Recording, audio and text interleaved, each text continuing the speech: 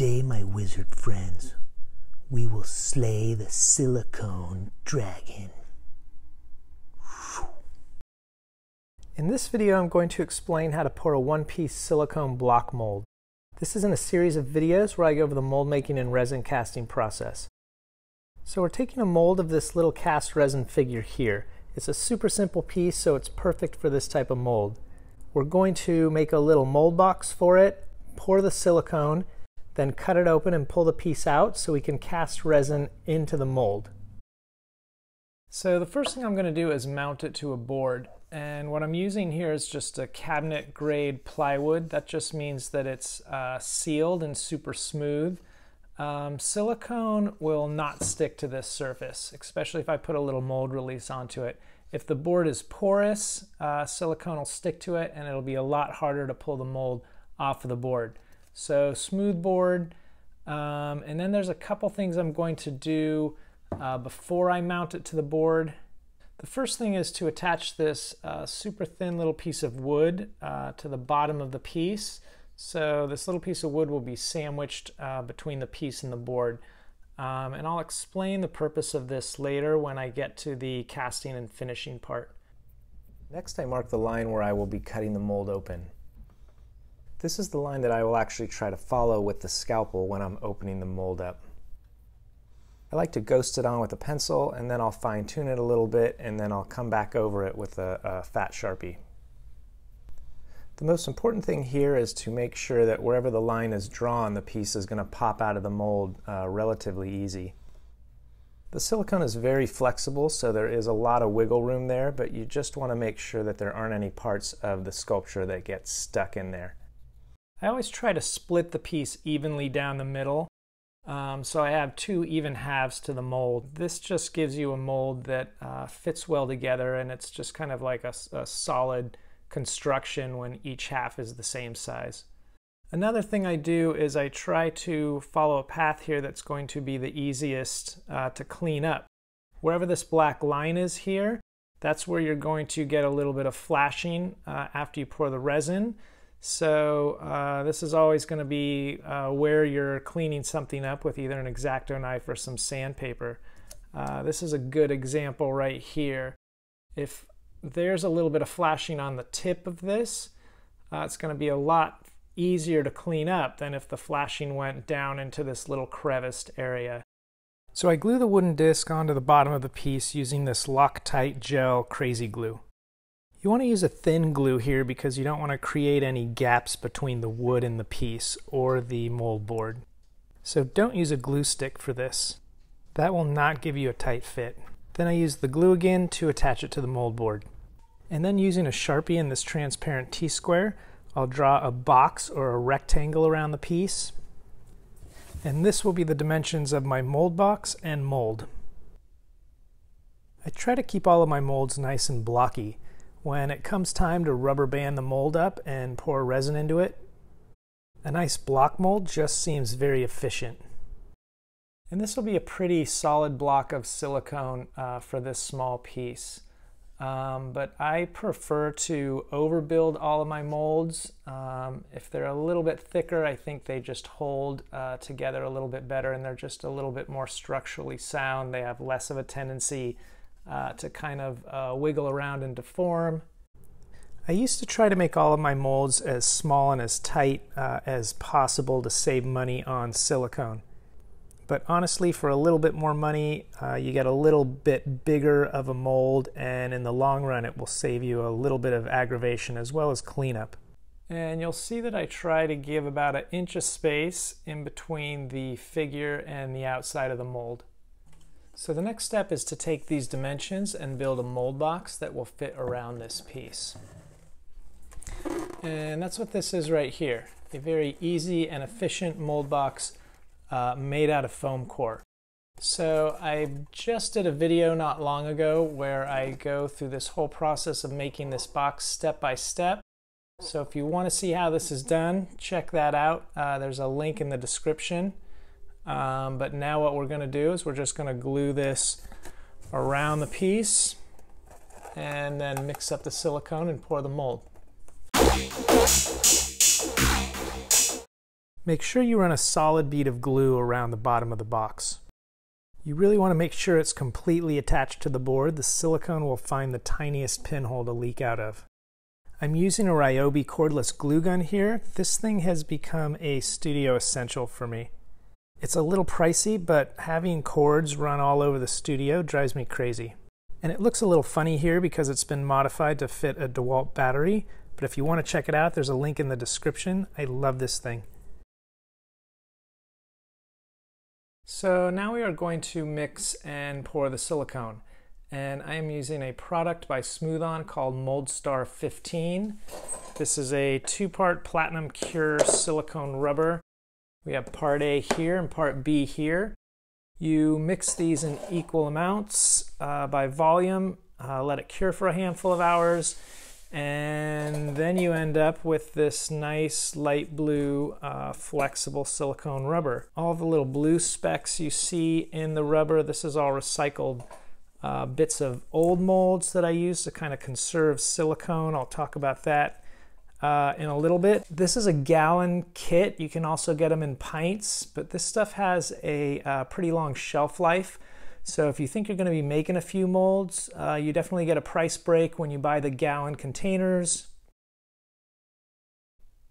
First, get some of these mixing containers with all these little measurements on the side here.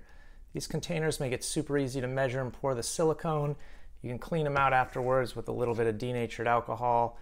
I usually have a few different sizes in my studio. I have the 2.5 quart here, the 1 quart here, and then the 16 ounce here. So an easy way to find the volume of this container is to fill it with rice. Give it a little shake, make sure it gets in all the little nooks and crannies, and then pour that rice back into one of the measuring containers. Give it a little shake to level it out, and then I can see here that the volume is 1.5 liters. So I know that I'll need 3/4 of a liter of part A and 3/4 of a liter part B. Whenever I use this system, I always feel like it's a little bit on the short side, so I always end up mixing a little bit more just to top it off a bit. But I'm going to be adding bits of old recycled molds, so the rice thing doesn't really work here. I'm just going to kind of eyeball it. Make sure you stir well before using. What happens is this stuff will settle the longer it sits. So sometimes you could end up with this kind of thick peanut butter-like texture at the bottom of the bucket that you need to scrape up and then mix in with everything else. I do this thing where I scrape it off the bottom and then I kind of spread it onto the side of the bucket and kind of squish it apart there and then mix it back up with everything else. This can take a little bit of time, but it's super important that this is mixed well. So the plan is to pour this in layers. I'm going to mix up the silicone. I'll pour a layer into here, throw in some of these little recycled bits, another layer, more bits, and really just keep building it up layer by layer. I'm really trying to, there's a huge cavity in here that I'm planning on filling with the silicone, recycled silicone, and then I'll have a lot more of it up top around here. I'm also going to be pouring this in 2 different batches. I am going to give the first batch a little bit of time up to here to kind of set up and lock all of these little things in place, and then I'll come on top with the second batch and finish it off. Before I start mixing the silicone, I'll give the box and sculpture a really light spray with this Smooth-On Universal Mold Release. This will just help everything pop off the silicone a little bit when you pull all this stuff apart.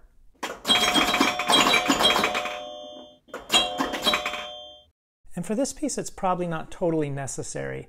Everything that is sticking to the silicone here, the board, the foam core, and the resin sculpture, it's all a smooth, non-porous surface, so it's going to pop off of the silicone. The mold release just makes it pop out a little bit easier. This is a great general purpose mold release by Smooth-On. I highly recommend it. Just make sure you wear a respirator. So the first batch is going to be 16 ounces of silicone, which is right here. So I'm going to start by pouring in 8 ounces of part A, then I'm going to fill it up to 16 with part B, and then mix it. So I always pour the blue in first, which is actually part B. This way I can follow this nice little blue line up until it hits exactly 8 ounces. Then I pour the white towards the back side of the cup so I can keep an eye on the little blue line all the way up to 16 ounces. Make sure to really scrape the sides and the bottom of the container really well when you're mixing. I like to degas all of my silicone with this apparatus here. This is a process that removes all of the tiny little air bubbles in the silicone. You place the silicone in this pot, you put the lid on, and then you turn this little pump on, and you're essentially creating a vacuum chamber that's sucking all of the air out of this pot and out of your silicone. I'm creating a separate video for this process because there's so much information here, but if you plan on casting a lot of resin, degassing your silicone as well as pressure casting your resin is really a game changer. But if you're just starting out, chances are you aren't going to have this equipment. So let's go back to this point here and pretend we're doing this whole thing without the vacuum chamber. If you're not using the vacuum chamber, a good technique for pouring the silicone into the box is to start in the corner and lift the pour cup super high. And this will also help remove some of the air bubbles. In theory, what's happening here, as the little air bubbles come down this super long waterfall, they get stretched out and they'll pop. And you can actually see this with some of the bigger air bubbles, but it won't get all the tiny microscopic bubbles that the vacuum chamber will get. It's also nice that the silicone kind of slowly and uniformly covers the piece as it rises up to the top of the box. At this point, my silicone is about 1 inch deep, and now I'm going to add some bits of recycled molds just to save a little bit of money. And I'm actually going to do a separate video on this process too, because there's just so much to go over. But in a nutshell, I've chopped up a lot of my old molds into all sorts of different sized pieces, and I'm just kind of doing a nice little puzzle-like layer. Then I'll pour another 1 to 2 inches of silicone, and then the same thing. Put in a nice little layer of recycled molds, and then I just keep doing that until I completely fill the mold. And this whole process here is a little bit obsessive compulsive. I've done dump molds before where I've literally just, no pun intended, dumped cups of this stuff in and poured silicone in, and the molds have turned out perfectly fine. But this whole part of the process is a part that I really enjoy, so I just do the whole OCD thing here. I'm barely stabbing an X-Acto knife into each little piece and then setting it into the silicone and then twisting the X-Acto knife out. I try to make sure that each one of the little chunks is completely surrounded by silicone on each side, and I also try to make sure that the little chunks don't actually touch the sculpture. So this is what it looks like after the first batch of silicone. And now that I know that 16 ounces fills it up to about this line, I can kind of guesstimate how much more I'm going to need to fill the entire box. So I wait about 15 minutes before I mix the second batch up. And this just allows the first half to kind of stiffen up a little bit and kind of lock all those little pieces in place. And then for the second batch, it's the exact same thing as the first batch. A little layer of silicone, a little layer of the mold pieces, another layer of silicone, all the way up to the top. Make sure to check the bottom of your mold box for leaks to make sure no silicone's leaking out. If it is, it's totally easy just to shove a little piece of clay in there and block it, or even give it a little bit more of a glue stick. I also like to make sure that I level the mold out before I pour the silicone in. This could really help you get a level pour when it's time to pour the resin. The MoldStar 15 has a pretty fast cure time of 4 hours. That means you need a minimum of 4 hours before you can open the mold up. My advice is to always let it cure overnight.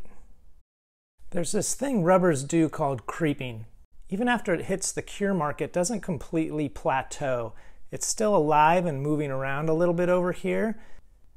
This is where it creeps. And this is more of an issue with urethane rubbers, not so much of an issue with the platinum silicones. But if you let it sit overnight, it'll be completely cured and you don't even need to worry about it. And this is a bigger issue with two-part molds. You want your two-part molds to fit together super snug.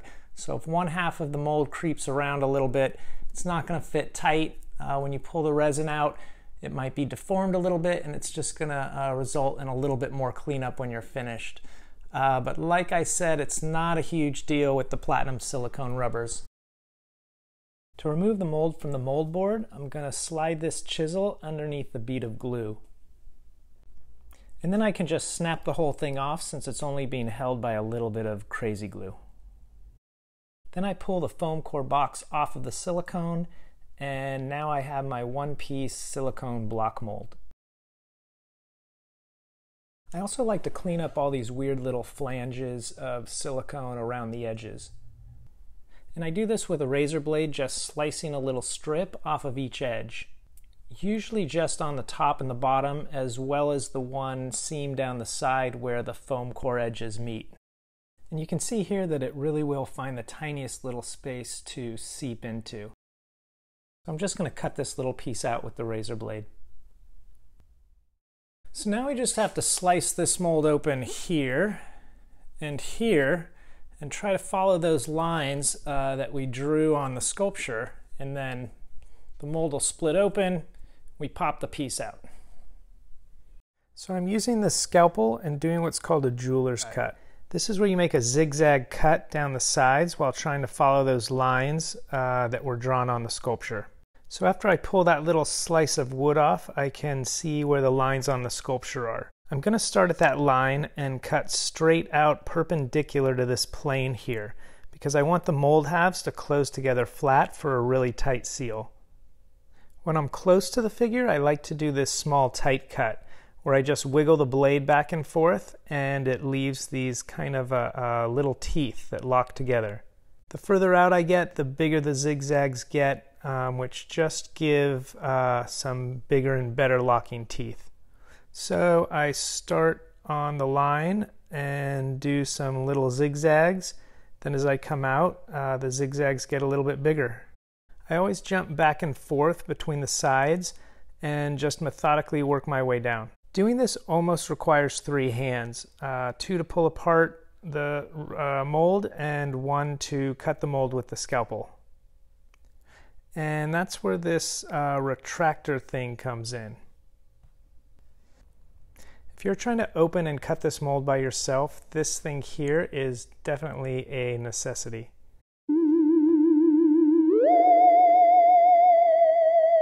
You stick this thing in the mold and crank it open. It locks automatically, and then you grab your scalpel and do your scalpel thing.